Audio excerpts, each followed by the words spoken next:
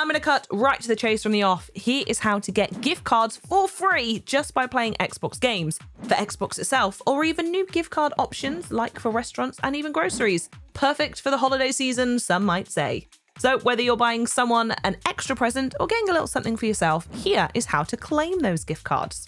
The great thing about the Microsoft Rewards program is that it rewards you for doing stuff you're already doing anyway. It's kind of like being someone who genuinely likes eating kale.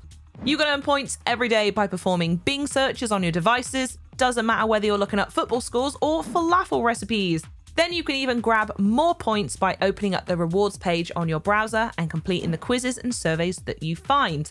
Far and away the best part though are the Game Pass quests. I am hooked on these. New ones are added every day and they basically allow Game Pass members to earn points by completing in-game challenges in specific Game Pass titles. Sometimes you'll be tasked with collecting a certain item, and on other occasions, all you have to do is boot the game. So it is a great way to add to your points pile while also discovering brand new games in the process.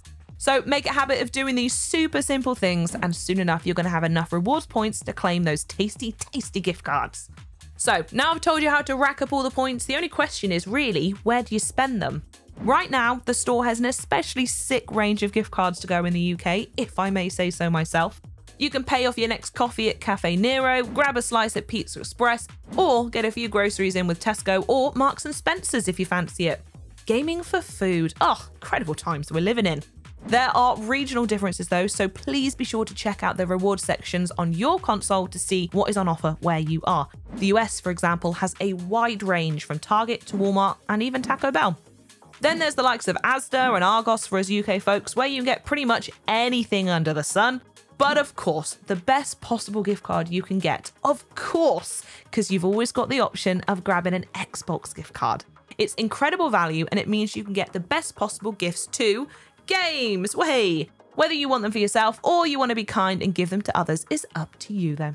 To make these things even easier, you can choose how much you want to put on the gift card too. So if you're absolutely swimming in rewards points, get ready for a bit of a shopping spree, my dudes.